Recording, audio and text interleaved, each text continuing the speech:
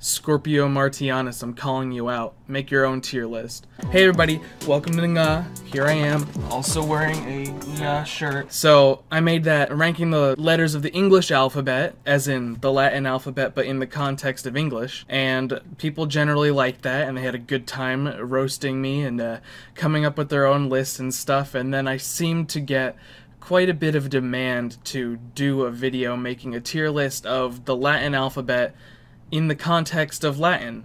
So that's what I'm going to do today. This is going to be the Latin alphabet as used during Roman times, Latin alphabet. That's what's happening today.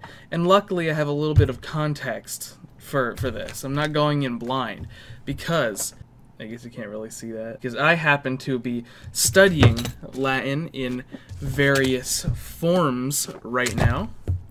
Quite a few forms.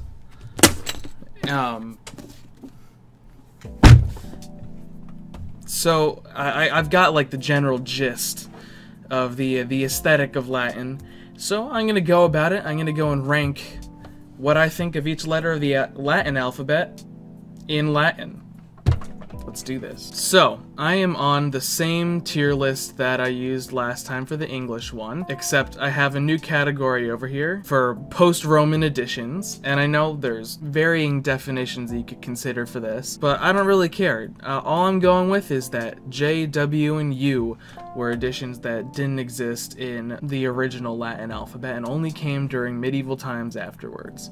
So that's what I'm going with. Deal with it. Again, thanks to Charlie is Dumb for creating this. We're gonna go in order. I'm not going to include any prior biases that I had in the English alphabet because those most likely don't apply, and this is most likely going to be a very different list than for the English Latin alphabet. A in Latin means pretty consistently. I like the look that it has. It's symmetrical, like an upside down V. Yeah, I'm keeping A in A tier, just like last time. Don't worry about it. B in Latin is it's a little bit more weird, you know? I don't, because, you know, everything in Latin is written in uppercase. There was nothing but uppercase. These were the original letters. I think B just kind of looks a little awkward whenever it's written into Latin words in all caps. Like, it's alright, but it's not something great. It's not something that I love. I'm putting B in C tier this time. C, always in Latin, is ca.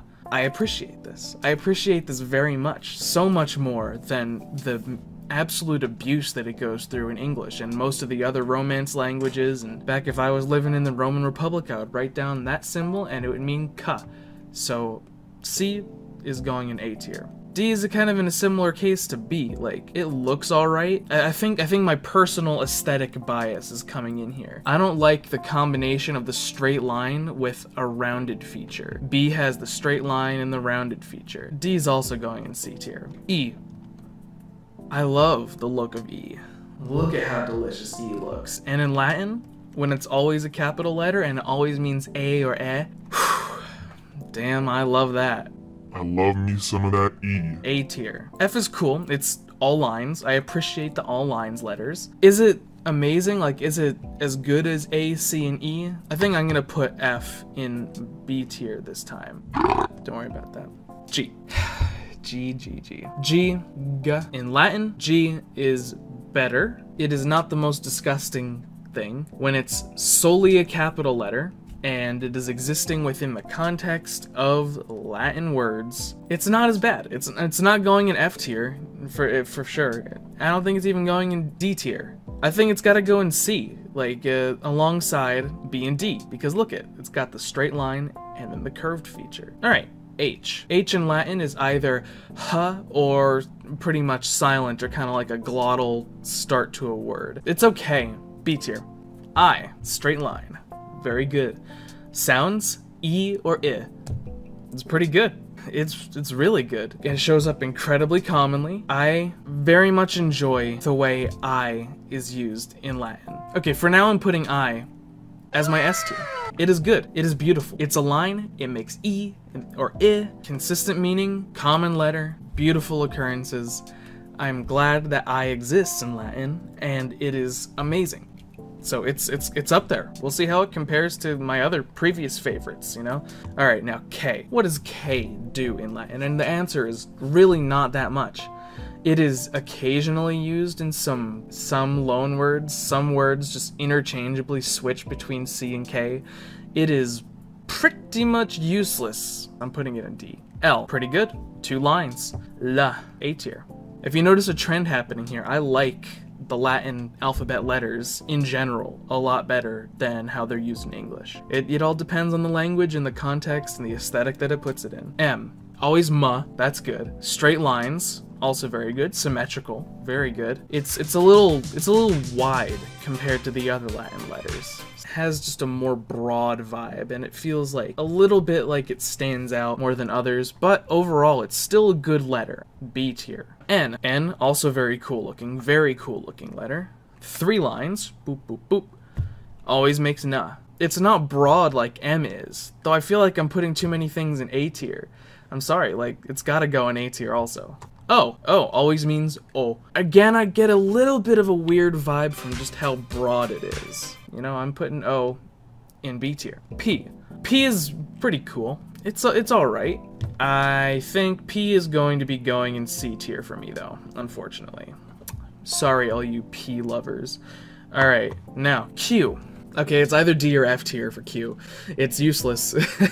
Like, I get that it's only used in those QU situations, but it's the same thing because of that in all of the other languages that have had their alphabets descend from it. And why? Why on earth does that have to exist right there? This is Latin, it's still just K. It's K with a U or slash V coming after it. It's qua. Why? I don't know. Q, yeah, no, I'm sorry. Q is going in F tier. Q is the worst letter. R. I like it more like B, D, G, and P, but I'm not gonna put it in A tier, so it's going in B. S. But it's still a little awkward in C tier. Alright, now we're on to T. T always means ta in Latin, which is good. It's symmetrical, it's just lines, very simple letter. It is really good. So it's gotta also go in A tier. I really like these letters whenever they actually mean what they're supposed to mean. Okay, V. V was my #1 in English. V is probably not going to be my #1 in Latin. It either means va or wa. Most of the time it ends up meaning wa, but it could still be used in either context, which, you know, eventually led to the unfortunate creation of U and W. So, as punishment for, like, what it did, I'm gonna put V over here in B tier. Alright, now we're on to X. Why does that get its own letter? It could be C and S. It's okay, it's C. Now the letter Y. The letter Y, the Y, it was introduced in order to make the U sound from Greek. It was not really used other than that. It is good looking, but rather uncommon, and for all intents and purposes, not awesome. You're going in D. And Z. Z is the last one. Z, I also do not really like. Whenever they created G, they kind of switched it to put it in the back of the alphabet. So it was not really used that much. I haven't really seen it much in my various Latin studies. It's not a common letter. Z, you're also a D tier. So there you go. There's my tier list, my ranking of all of the Latin letters of the Latin alphabet in the context of the Latin language. Maybe I'll put a screenshot up of what my English one looked like. It's pretty different, very different, because these sounds are actually paired with these letters and the orthography in a much more one-to-one way, except for V. So I'm much happier with the Latin alphabet in the context of the Latin alphabet. That's it. I supreme. Q useless. Do I really want to use the letter Q twice in the word quoque? No. No, I do not. Alright, you guys, that's it for me. I will see you guys next time. Mwah.